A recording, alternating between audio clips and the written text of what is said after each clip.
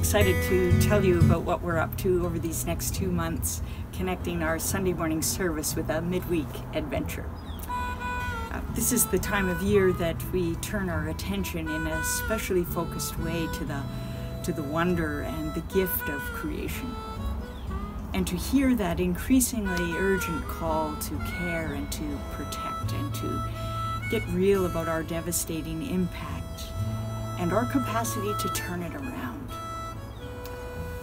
Each week our Sunday morning service, through song and prayer, through spoken word and a visual feast, will land us into a rich connection with a particular aspect of the natural, more than human world.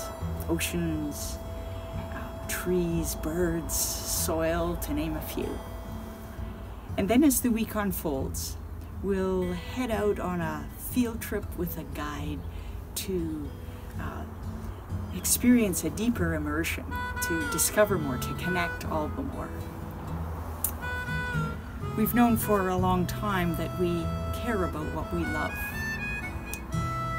And to really love requires us to know.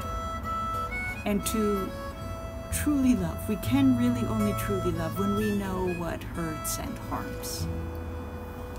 So these next 7 to 8 weeks are all about drawing near, coming close, falling in love, and being swept off our feet by the source and the lover of life, whose inspiration breathes through it all, who meets us right where we are, in the ground beneath our feet, in the tiniest of microbes, in the giants of the forest, in the vastness of the ocean, in this whole magnificent web of life.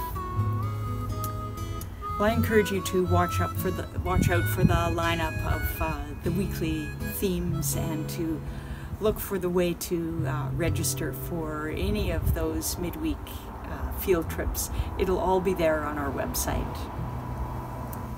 We'll begin on Thanksgiving with the celebration of the astounding goodness humming through this wondrous creation, and we'll go on from there. I hope you will join me along with others for this special season.